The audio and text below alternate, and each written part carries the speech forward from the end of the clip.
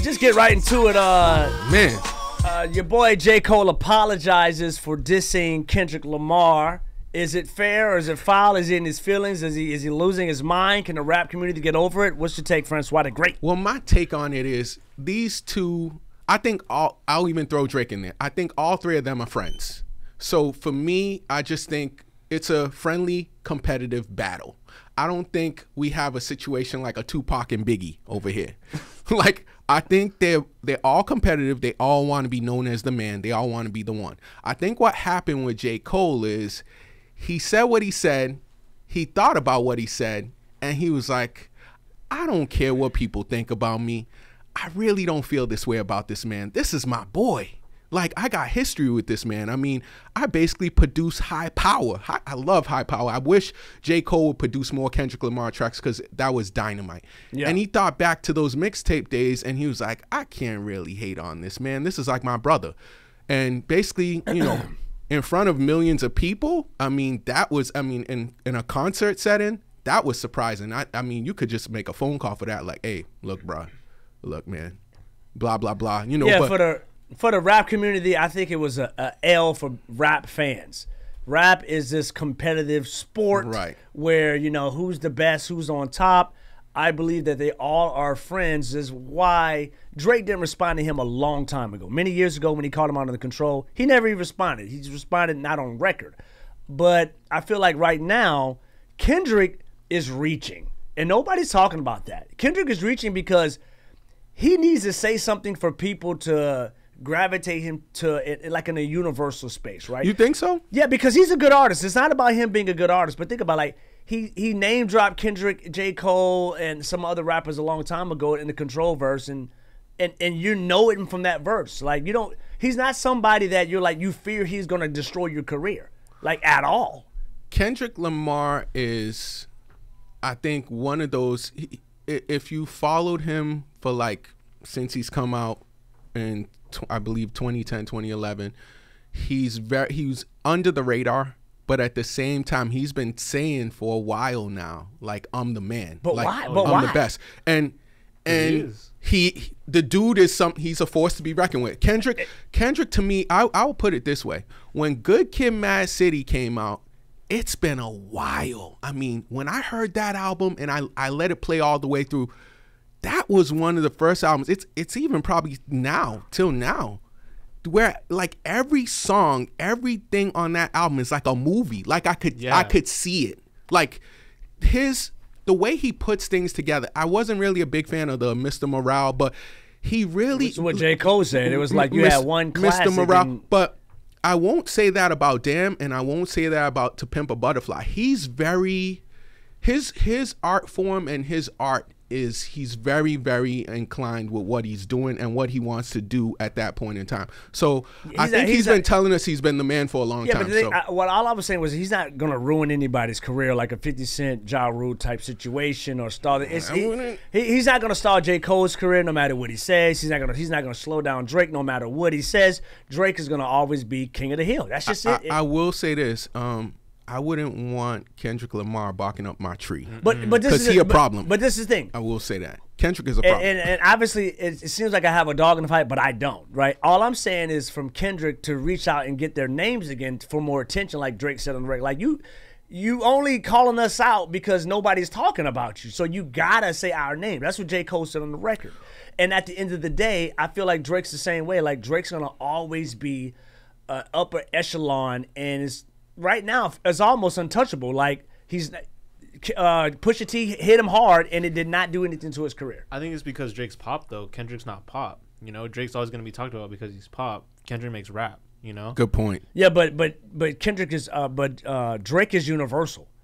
Yeah, he's global. He makes popular music, and that's what I'm saying. Like, it's not gonna you're throwing a stone at the top of the mountain hill, and it's not gonna hurt anything. It's so fun he's you brought. Global. It's so fun you brought up Pusha T, because Kendrick is, I'll say, in this era, I'll say in this 10-year period that he's been in, of the rappers that he's around, the Big Seans, the J. Coles, the Drakes, he's like that Pusha T. Like, he don't really need to say much because people know and they respect Kendrick. So, like, if he is to say something, wait when his album comes out. Like when his album comes out now, like people pay attention. I guess what I'm saying is, you know, it's great for rap. It's just that what is Kendrick gonna say that's gonna tear down their career to That's put not what him he's up? trying to do though. But, I mean, this is someone that's won a Pulitzer Prize. But that's As a fine. rapper. But what I'm saying is that because he's a poetic artist, I get that. Like, this is not about his talent. What I'm saying is that him going at not even so much J. Cole, at a Drake, it's not going to do anything to devalue Drake's career. So the whole point is like, but why? Like, you're going at a guy who's universal, still one of the best artists in the game, Spotify top 10. You're not going to devalue this person's career. That's all I'm saying. Like, what's the point? If you're friends, what is it? Well, I think it goes back to, like you saying, it's a competitive, rap is like a competitive sport, right? Yeah. And they all feel like they're the man. See, the thing is, Kendrick's been saying he's the man. I mean, back when he was with Black Hippie. It's just weird when you have J. Cole and Drake who are friends, and they're like, they shot him out on the song, It's Us Big Three, to be like, we're the top as friends. So for you to jump out of the box when we're praising you as you're one of the greatest rappers, as they say on stage, and give me, why? It doesn't make any sense. That's why J. Cole's like, bro, I mean, I jumped out the box for no reason. Well, the thing is, just like Kendrick's been saying he's the man a long time ago, Drake's been saying slick things a long time ago. Drake always say he, but he is though. It's been building up. But he is. It's been building up. So but he like, is the man. People who pay attention to rap, as they'll say, the slick dissing. He's king of slick disses. And he's good at it too, because I catch a couple of them. I don't catch all of them, but the ones I catch, I'm like, now you know you could have ended this song. You didn't need to put that little last line in there, but you knew what you were doing that last line. Okay, all right, okay. And I think J. Cole is kind of the one that people are like, more so than Kendrick and Drake. Why are you saying anything really? Because you're really we know that you've gotten better and better with every album. So to go into the whole competitive field, it was out of left field. Because for his response? Right, for him to like say anything. Now, if it came from Drake or Kendrick, you could see that, because they both been they're both slick. They've both been saying they're the man. But J. Cole, we've seen progression from each album in his rap. He's a great rapper, and just his freestyling ability out of this world. If you guys have not seen any J. Cole freestyles, I mean, my goodness, I just don't understand the reasoning. So for me, that kind of seemed weird, and the apology to me didn't seem weird, because when he actually did the record, it seemed awkward. It was like, it seemed out of character for him. It just doesn't seem like something he would do. But for me, he said some things that I thought were truthful out of his body of work. He does have a classic album. I do believe people gassed up one of his other records, and I believe his last album was pretty good. But other than that, like Good Kid, Mad City, that's the one. Well, to me, and these are facts, I think Good Kid, Mad City, to me, classic album. Next after that, was it Damn? No, it's To Pimp a Butterfly. To Pimp a Butterfly. Damn was the one that he's really the man on Damn. The Pimp a Butterfly was a good, but it wasn't, to me, Damn was just a different level. I mean, to me, I think Good Kid, Mad City to me was classic, because I mean, to me, and if people are like, no, I wasn't really, I mean, they still play Don't Kill My Vibe, and they still play still play Swimming Pools. Swimming Pools was on the NBA Finals for like the whole entire time. It's a great record, So and those are like his, beginning records. To Pimp a Butterfly, I know people were kind of like questionable on. Damn was the one that, I mean, he won like Pulitzer Prize and all this stuff, like the first rapper, I was like, whoa, and then now he has Mr. Morale, which people were like, kind of like To Pimp a Butterfly, they were kind of on the fence with. But then I've heard people say To Pimp a Butterfly is like one of their favorites, and then I hear people like Charlemagne saying 444 and Mr. Morale and the Big Steppers are gonna be remembered in time as like, maybe a reasonable doubt. There's people that really love those records. So so I think the record J. Cole's talking about, when that S was classic was T-Pab, to Pimp My Butterfly. 'Cause that's the one that's renowned as like a classic album, like not even in just in the hip hop rap genre of all time. You know, that's the one he was talking about. And then just like in his song 7 Minute Drill, like some of like the verses on there, like oh, it's your stuff is old, like The Simpsons, or boring, like why did you have to, like, that's a weird bar. It was weird. Like, it was like out of place. Out of place. It was weird. Like why I mean, it was, to me, I thought it was a good record. I thought his response was fine. I mean, we don't want a Tupac Biggie situation. I mean, at the end of the day, I feel the same way J.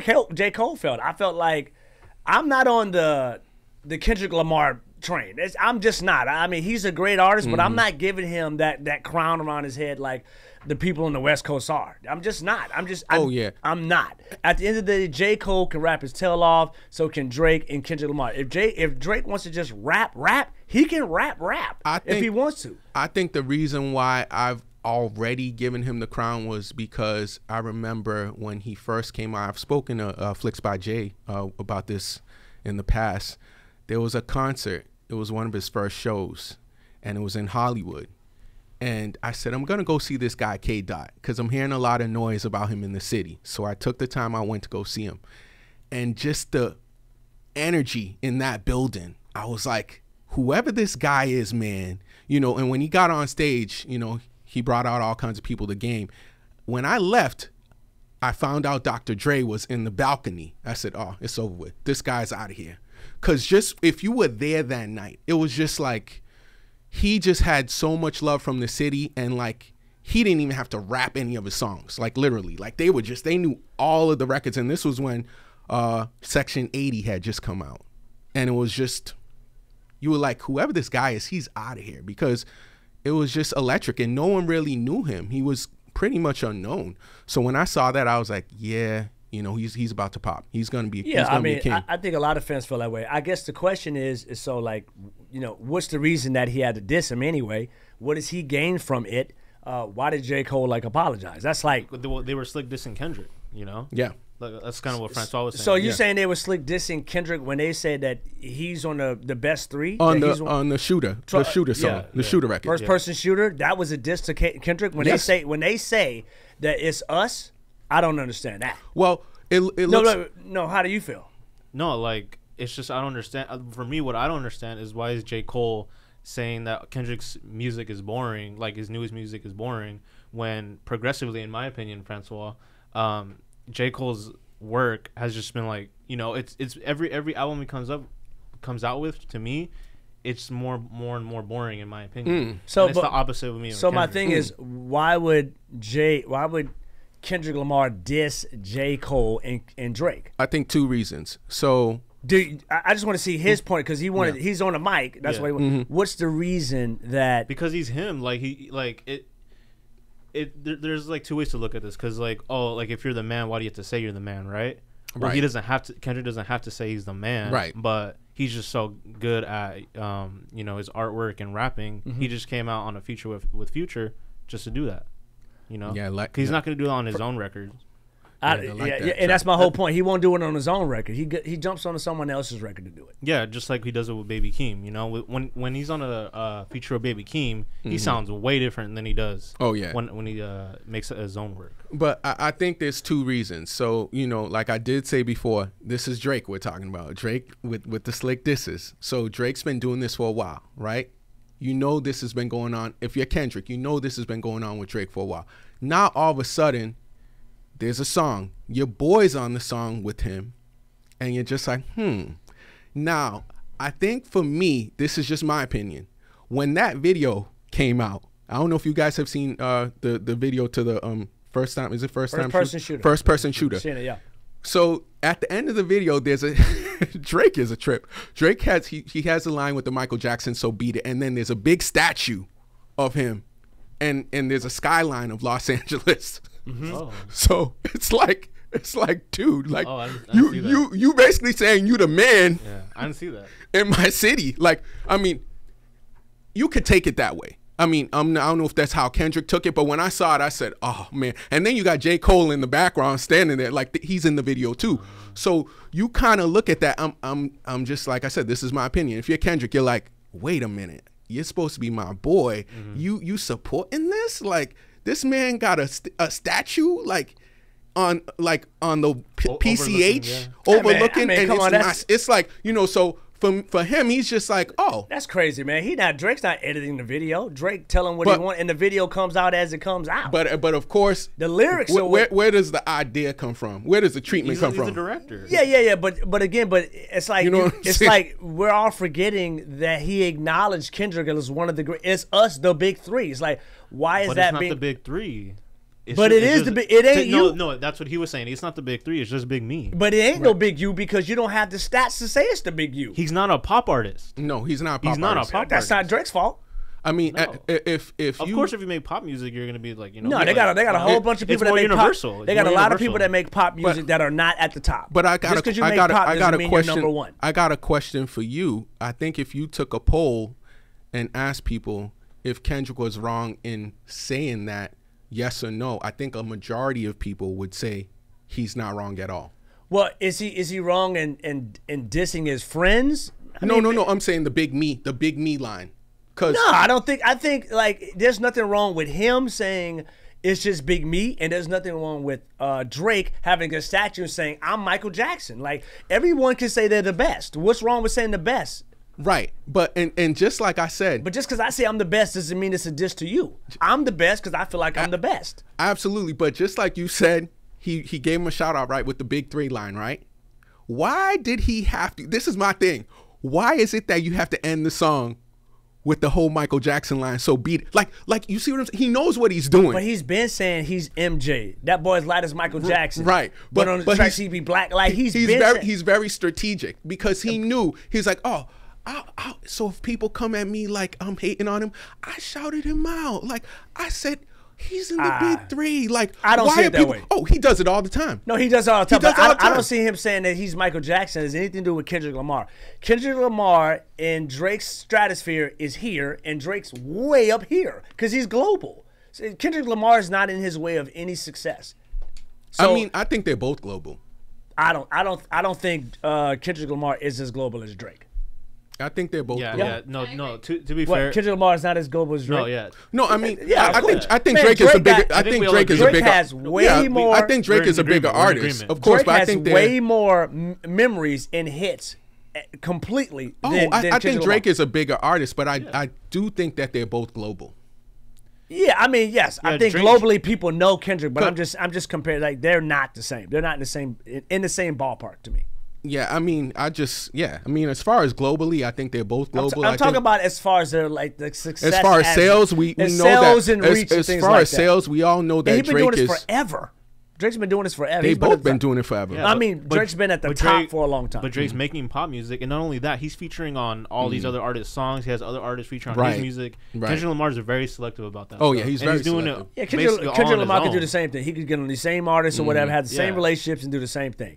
I mean, to me, at the end of the day, I just want to see the Drake, J. Cole, Kendrick album. I've been wanting it for a long time. I think if I don't know if we're getting it anymore. I think if I don't know. I don't think it's gonna happen. I think it would just be amazing. Before we go, I think if this is true, if Drake comes out, I think he's gonna be very strategic. If he disses Kendrick Lamar, and it's gonna be a problem where they don't reconcile. I think it's gonna go that far because I think.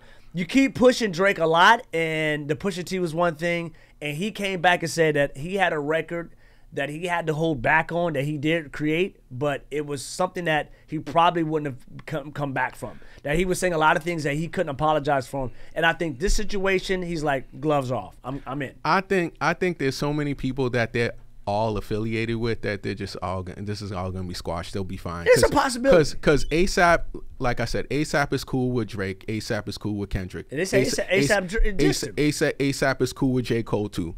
ASAP is cool with Big Sean. ASAP is cool with Big Sean is cool with Kendrick.